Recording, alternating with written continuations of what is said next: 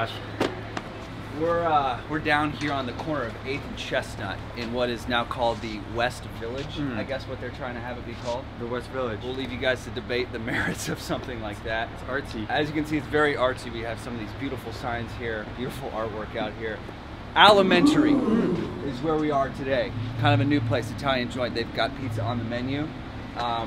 We're gonna check it out. Caleb? Do you know what that name means? I have no clue. Okay. I have absolutely. My guess is elementary, maybe bare essentials in Italian or something like that. No clue. Let's get a look at this pizza.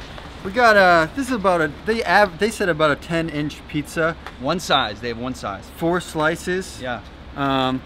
We got some big peps, some of the biggest peps we've seen yet. Nice looking peps. Yeah, it's nice looking peps. It kind of has a little bit of a like ball game look to it. You know what I mean? Almost something you get from the snack bar at a major league game, though. Yes, major league. Yes, and a lot of cheese. Looks really good and cheesy. I like the way it looks. Also some Parmesan sprinkled on top. It's pre-Parmesan. Yeah. I like that. A little bit of grease. Yeah, let's get a feel for the slice here.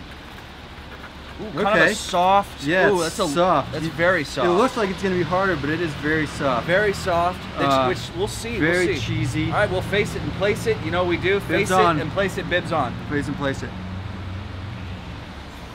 Ooh, hot. Oh my God, I'm blowing my mouth. You all right?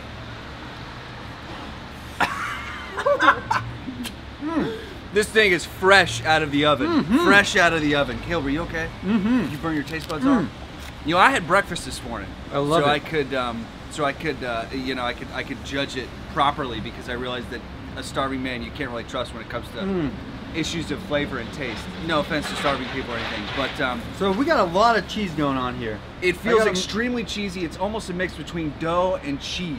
Yes. You know, I mean, we're coming on a really, really, really heavy, very soft. It's hard for me to even be able to talk about the sauce. Good amount of grease and oil in it. Pepperoni tastes. I like those pepperonis. Yeah, the pepperonis are good. I get a little nibble of just. I like the sauce. I think we have some really fresh sauce underneath there, but it's covered up. It's kind of concealed a little bit by the cheese. All in all, though, fresh ingredients. Very fresh. It feels fresh. I don't know about this hold though.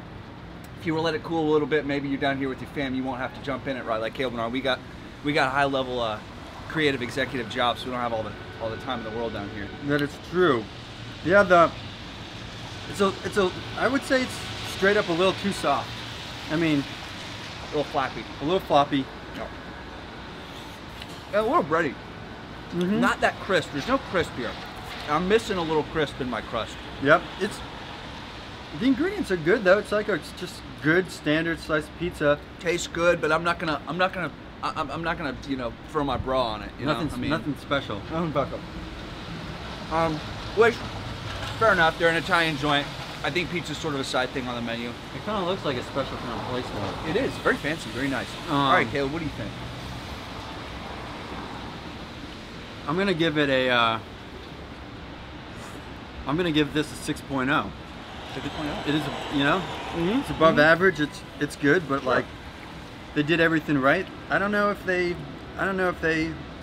are pizza lovers. And like Johnny's saying, it's not really a pizza place, but they do have a full spread on the menu of pizza. A little bit, just sort of a really doughy kind of soft mixture of elements there, mixed ingredients. I'm gonna put this today. I like where you're at. I think 6 out is nice. It's definitely not on a 5 range. I think we're above that. Yeah. Here. I'm gonna go above you just a little bit. I'm gonna do 6.2.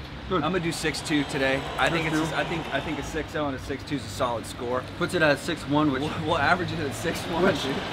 I stand by that. And you've got Pinkberry right up the street here. Have you been to Pinkberry? Froyo spot. Dude, they've got a non-dairy coconut. Blow your horns off. That's awesome. There you go. All right, that's it. Chattanooga Pizza Review.